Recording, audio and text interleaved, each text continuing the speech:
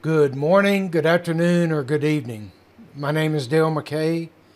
I'm a Senior Technical Marketing Architect in the Network and Advanced Security Business Group here at VMware.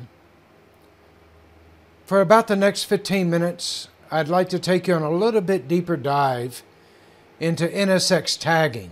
Now, NSX Tagging is a new feature that we've released in the 1.1 release for the Carbon Black Cloud Workload product. I think you'll find it pretty interesting. I walk you through how to enable it, how to use it, and ultimately what the end result is for you being able to apply NSX tags from the Carbon Black Cloud console. Let's now connect our Carbon Black Cloud Workload appliance to the vCenter for the environment where this appliance is going to reside. As you can see, I've already deployed the OVA and I have a VM that is turned on. It's up and running. I also have a window open to my appliance. There's the IP address right there. And where I want to go to is to the registration.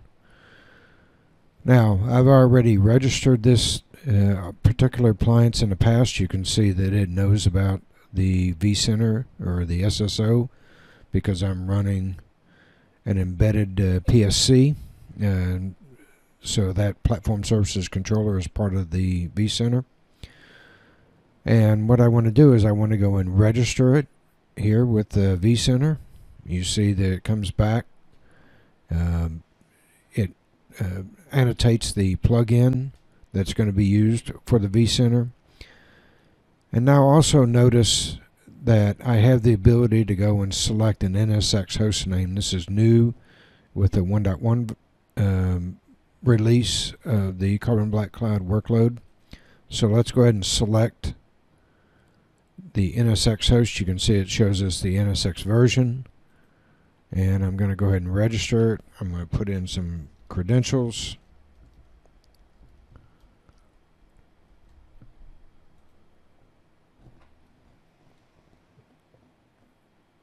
And you can see that it comes back and it says connected. Now at this point, this appliance is registered to the vCenter, is also registered to NSX. You can see that there was a brief message that popped up about plugins being deployed, and sure enough it says the Carbon Black Cloud 1.1 plugin has been successfully deployed. Let's go ahead and refresh the browser. And when we refresh the browser, now we can see that our plugin has been deployed. We click on the plugin. We can see that our appliance is healthy. We can see the 4 services that constitute the appliance are running, and it's in the process of creating the inventory, the affected assets, and the critical product vulnerabilities. One other place that we can go and check to make sure that we have the appliance correctly configured is if I go into the Carbon Black Cloud console, I select that particular appliance, I should see a connected for a status and a true and true for the appliance details. At this point, that appliance has now been registered to that particular vCenter. Okay, now that we have configured the Carbon Black Cloud Workload appliance to be connected to vCenter and also to NSX, and we can see that reflected right here. Let's take a look at what that registration process actually does on the NSX Manager. The first place that I want to point out is it goes and it creates 3 groups within the NSX Manager. These groups are CBNSX Custom, CBNSX Isolate, and CBNSX Quarantine. If we take a look at these groups, we can see that they currently have no members in them, and for each one of them the group definition is based on a tag. Alright, The next thing that the registration process creates is a context profile. And within this context profile, we are going to list a fully qualified domain name. That fully qualified domain name, in conjunction with the context profile, is going to allow us access to a limited number of resources. In this particular case, a fully qualified domain name.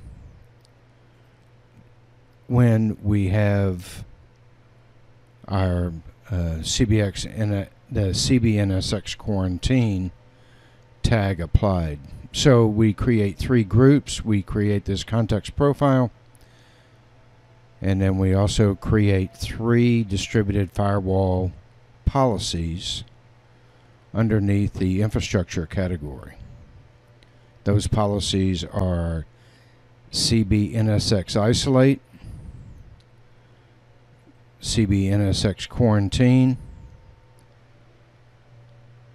and CBNSX Custom. Now, the idea behind the CBNSX Custom is this is a policy that really doesn't have a lot in it at the moment. It's a deny all policy. You can see that we dropped the traffic right here. But it's intended to allow administrators to create a custom firewall policy based on that tag of CBNSX Custom.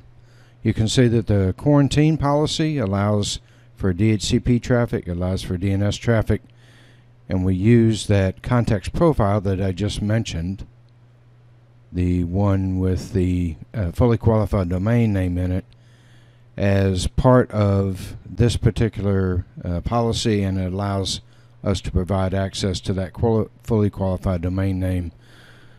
And notice that in each case, all of the policies are only applied to the tags that we assign, the CBNSX Isolate, CBNSX Quarantine, and CBNSX Custom. So that's really what gets created within the NSX Manager when we register the NSX Manager to the appliance. Okay, next let's see some of this NSX integration in action, and we're going to use a specific VM. We're going to focus on this VM right here, this Clus Win1064 VM, and you can see that it is connected to our NVDS LAN segment. That's a requirement for release 1.1 that we're dealing with the NVDS switch in that release. And if we take a look, we can see that we had a ping going to Google. Let's start that up. And now we're pinging to Google, and you can see that we have connectivity from this VM. Let's go take a look. I had mentioned applying the tags. I'm now in the Carbon Black Cloud console, and here's that VM that we're working with. Let's just take a look over here, and what we will see is we now have the ability to apply an NSX tag. If I click on Apply NSX Tag, I'm going to be offered 3 selections: a quarantine, an isolate, and a custom. Let's go ahead and choose the isolate, and we're going to apply that tag, and then we're going to go back and we're going to watch and see what happens on our VM. And you can see once again that I used this VM, this Clus Win1064 VM. I used the apply tag and applied the isolate tag to that particular VM. When you apply that tag, the Carbon Black console is going to make note of that. It's going to provide you a visual reference that indeed there is an NSX tag applied against that particular device. Let's look over here, and we can see that now we're starting to get timeouts. If I open my browser and I try to go to a non-cached website, we're probably going to find out that I can't get there. Again, we'll see that tag show up in the Carbon Black Cloud console as marking this particular VM as having an NSX tag applied against it.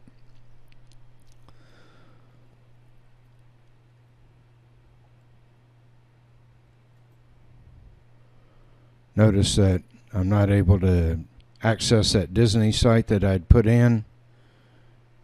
My pings are still unresponsive to Google.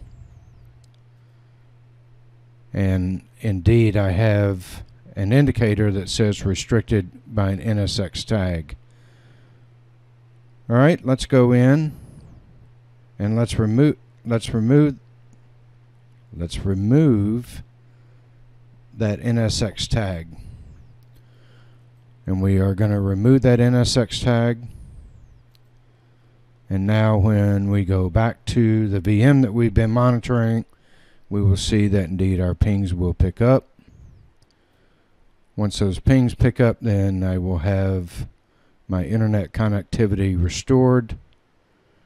They've just picked up. If I go and refresh my browser, I can indeed get to Disney now. If I go back to my Carbon Black Cloud workload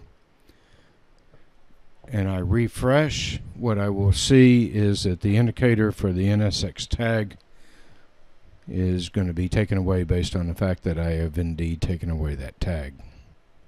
In just a minute we'll see that. Alright, we'll refresh again, but indeed I do have connectivity back. Remember that I did use the isolate tag. I could have used the quarantine tag, or I could have used that custom. And once again, here's what each one of those particular policies does, and the policies are named right after the tag.